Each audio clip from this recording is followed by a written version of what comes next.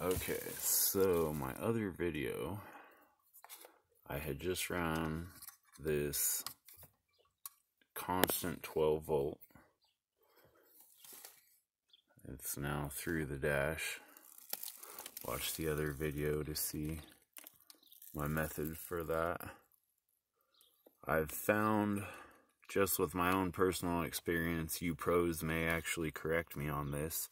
I've found if it needs a fuse on this wire, it will already come on the wiring harness for the stereo itself.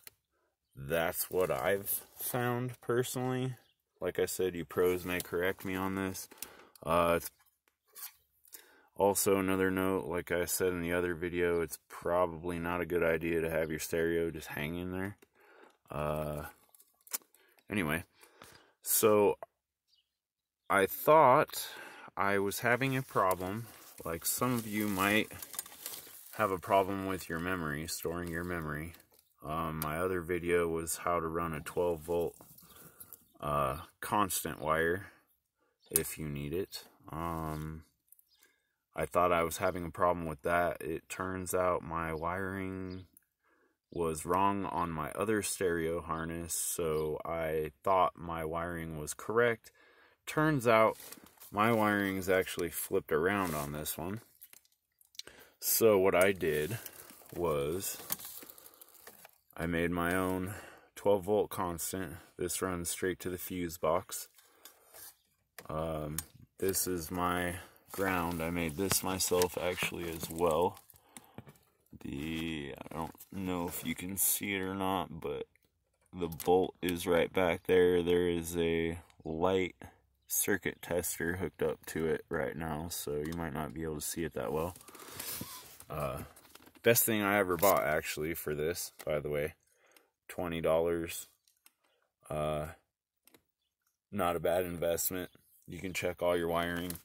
For those of you who don't know how to check your wiring, obviously the black is my ground. Since I already know what these are, we're going to show you the 12 volt constant has, let's see if I can do this one-handed.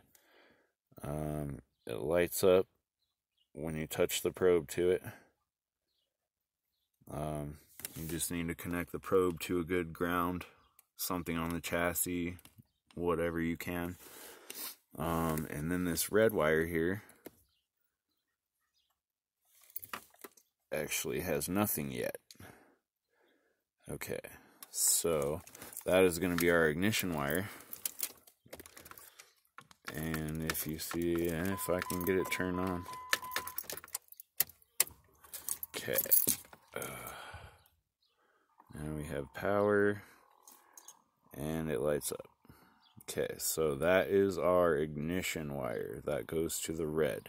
So to make it easier on myself, since I figured out these wires, without a wiring harness, obviously mine's been cut off because I'm not using the factory stereo speakers either, or the wire. I've got all brand new wiring ran. I wish I would have made videos of that, but a little late. Anyway, so these wires, we know exactly where to hook up. Also, try and make sure your 12 volt constant does not touch any metal or ground. It will throw off sparks. It could possibly blow your fuses, etc., etc. Anyway, so that's my fix. For those of you, the video is actually about the memory. So, for those of you who don't know, if your wires, these two wires here, are backwards, your stereo will turn on, but it will not hold the memory. It will reset every time. So the best thing to do, take the stereo out like I have, cut off the wires, or well, you don't even have to. If you have an access point, you can stick a probe in, like this one. I would recommend just doing that real quick first. Save yourself the trouble of cutting wires and stripping them and all that and getting them ready.